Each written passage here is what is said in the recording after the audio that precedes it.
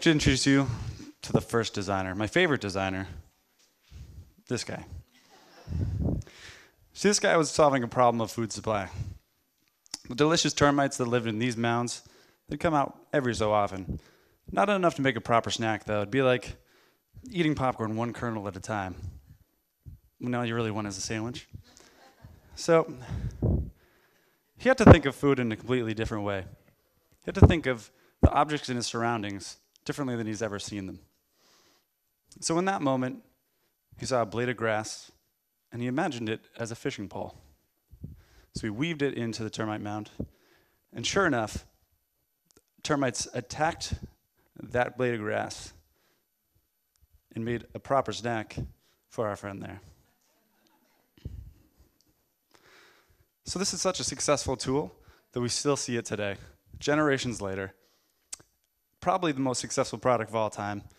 But what's so successful about it is that this is the first incidence of lateral thinking that we can visualize. It's a creative problem-solving technique that we use every day. But the first instance, the catalyst, was food. And that's what's really interesting here. And this process we do every day when we open up our refrigerator. We think, how many things can I make with the supplies I have just right here? What can I do with these ingredients?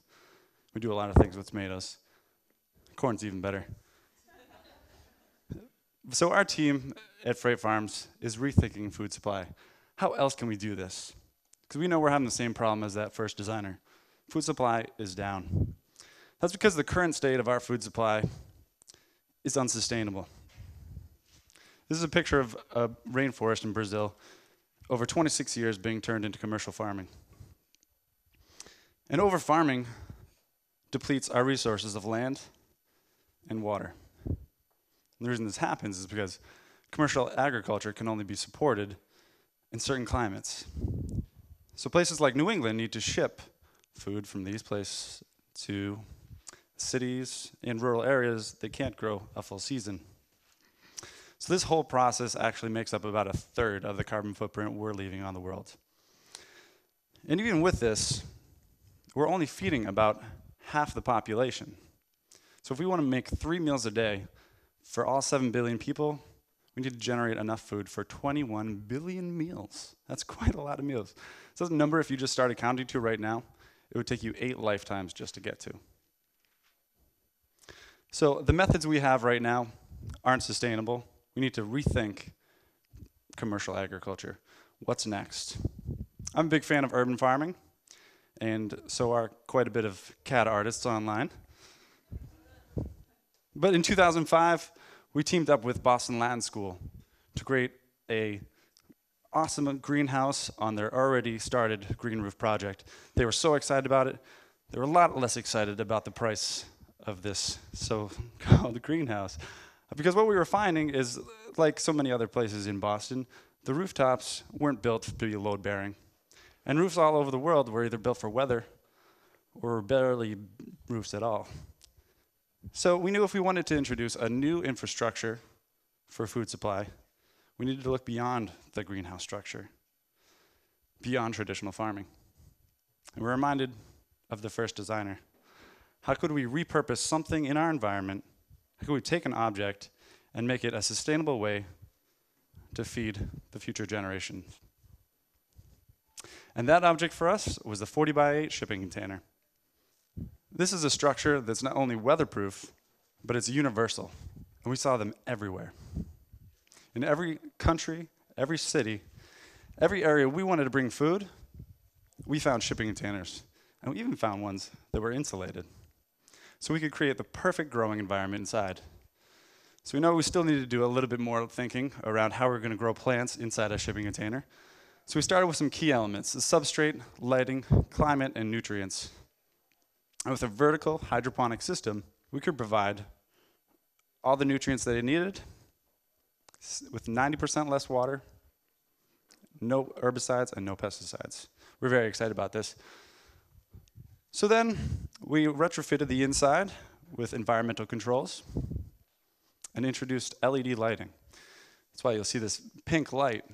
It's because that gives the perfect wavelength and spectrum of light that those plants need. And they loved it.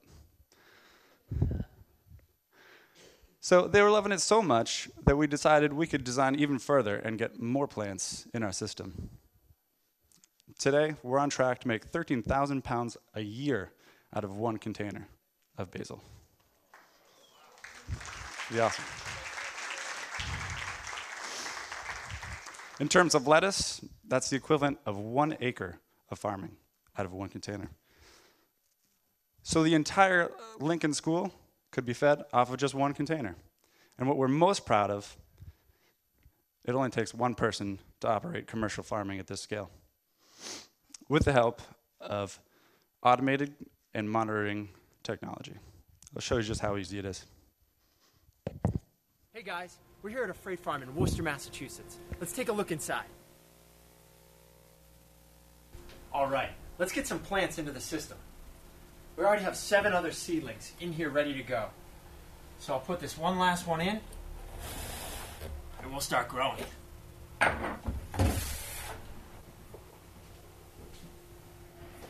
We just put these into place, and all we have to do now is turn on the lights, and then we'll be ready to grow.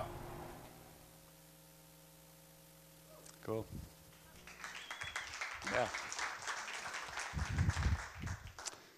So today, we're stacking up production for distributors, schools, and working with farmers in disaster relief to bring food everywhere. We're looking at leafy varieties, fine varieties, and even looking at potential of mushrooms in these systems. So now whether you're in an aircraft carrier in the middle of the ocean or the middle of nowhere, food isn't too far away. So we're going from a system that once looked like this to a local food hub that looks more like this. And we're really excited about that. So what I want to leave you with today is an idea that we've been transforming all of our natural resources into the cities, the roads, the cars, the clothes, and the seats that you're sitting in right now. There's a finite amount of resources in the world. And by repurposing the objects around us, we can create a more sustainable future.